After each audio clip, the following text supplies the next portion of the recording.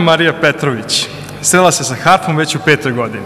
U muzičkoj školi Isidor Bajić u Novom Sadu je prvo učila da svira klavir, a sledeće godine je prešla na harfu na kojoj tada svira svakodnevno. Prvih 5 razreda osnovne muzičke škole učila je harfu u klasi profesorice Željke Sponze.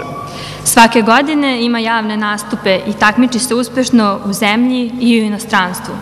Među internacionalnim takmičenjima najdraža su joj prva 2 mesta osvojena 2007. internacionalno takmičenje u Parizu, 2010. srebrna medalja na internacionalnom takmičenju u Sloveniji, a 2011. na Vojvođanskom festivalu harfista osvojila je prvo mesto.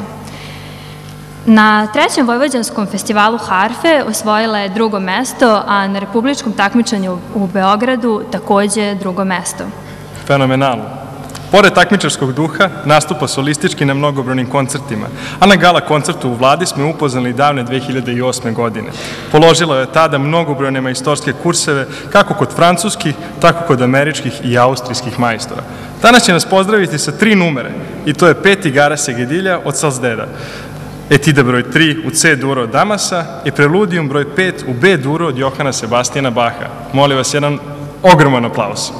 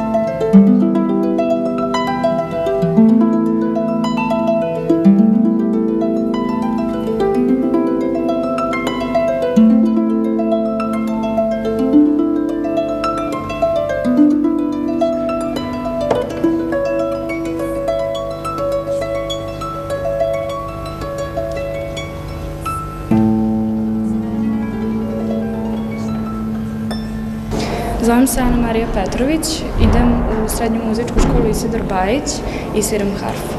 Zašto harfu? Harfu sam spazila kao mala u simfonijskom orkestru i onda se probudila želja. I kako je svirati harfu? Da li je to zahtevniji instrument od ostalih, recimo? Mislim da je harfa, pored orgulja, najzahtevniji instrument. Potrebno je jako puno truda, volje, pored talenta, potrebna je podrška od strane porodice, prijatelja, svih poznanika i opet, naravno, truda.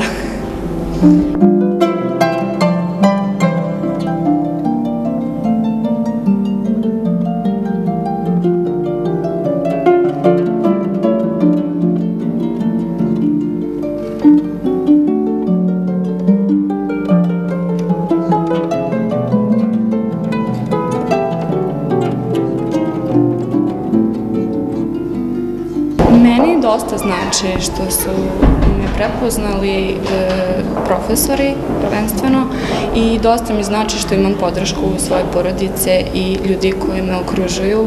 To je jako bitno.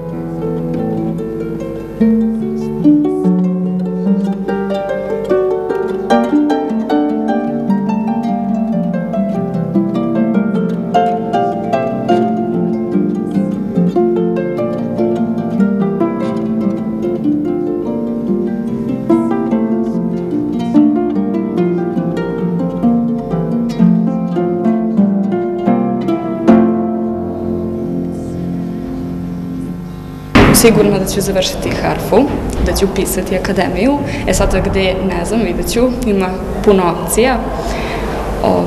Sve u svemu sviram, svaki dan radim tako da vidjet ćemo.